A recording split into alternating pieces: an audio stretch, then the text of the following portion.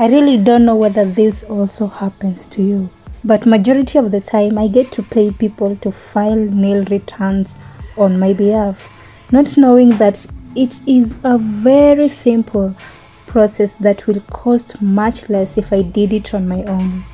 People make it seem so hard to file nil returns, and I am very ashamed not to have taken enough time to do research and save my coins back in the days. Lucky for you, I have taken time out of my day to show you how to file KRA nil returns as a student or someone who is not yet employed. But before we get into today's mission, make sure you smash that subscribe button because I post so much helpful content in this channel. You might land one next time, so make sure you smash it to get recommended more videos just like this one.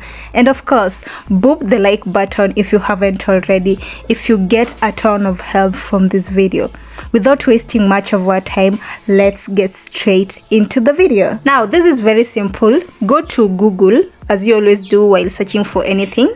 Type on KRA iTax and a page that looks like this will open. Tap on iTax KRA and a page like this will be displayed for you.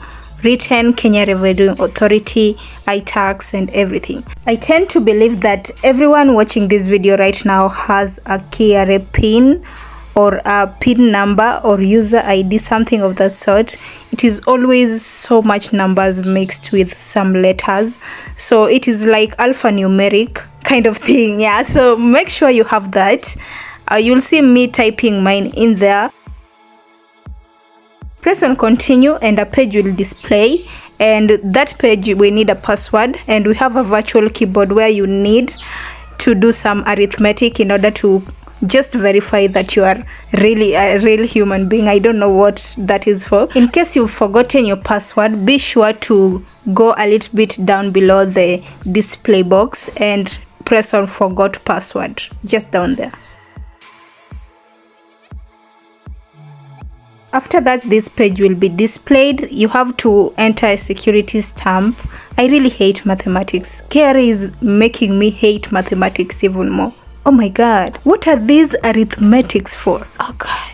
That's that, and our password will now be emailed to our email. Did I say the right thing? Now go ahead and refresh your page, enter your PIN again. We are going through the same process, and after that you will have to verify the email. You will have to verify the password that was personally sent to your email by KRA, and then you will reset another password that you can easily remember by yourself, something of that sort. But anyway, I always forget all my passwords. Oh god, thank you Google. Google always saves the day. You also have to agree to the KRA website policy and guidelines for secure password policy. If you don't agree to those terms, you won't be able to move to the next thing. I mean, obviously, it's a no-brainer. If you clearly remembered your password, then this is the page you are likely to land on. Go straight to return, then file nil return. Right below the taxpayer PIN, there is tax obligation. Tap on the drop-down menu and then click on income tax resident.